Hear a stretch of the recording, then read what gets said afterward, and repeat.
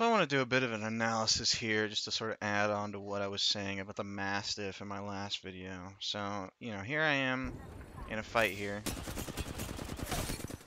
Knocked one? Alright, we skip ahead a little bit. My teammate puts down his bubble. And I am here desperately trying to hit this guy. Alright? I'm doing my best. Just trying my best to hit this fucking guy. And I can't get close to him because he's got a Mastiff. Right? And did you see he just killed me in 3 shots? I had full shield. That's 3 shots right there. And I probably hit him 3 times with the Volt.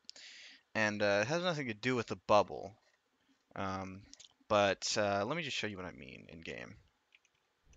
So basically, the Mastiff, what I want to see in this game is, you take a little peek like this, you should not be doing 78 damage. You should not be doing that much damage. Let me grab a R9 here. That's not R9. I want it to look like this. This is what I want this game to look like. All right.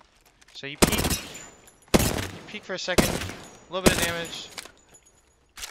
Not really the greatest example because I'm shit, but you see what I mean? It's just ridiculous.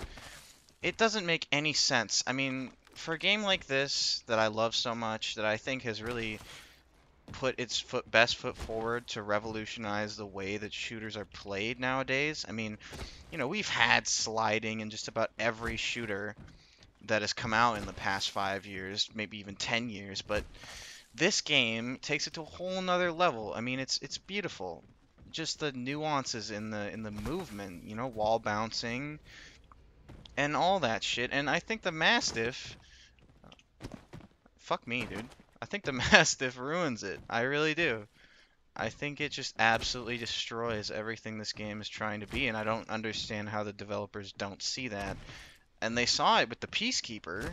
They put the Peacekeeper in care packages, and I think that as long as the Mastiff is harder to find, I don't think it's that big of a deal. It just needs to be harder to find.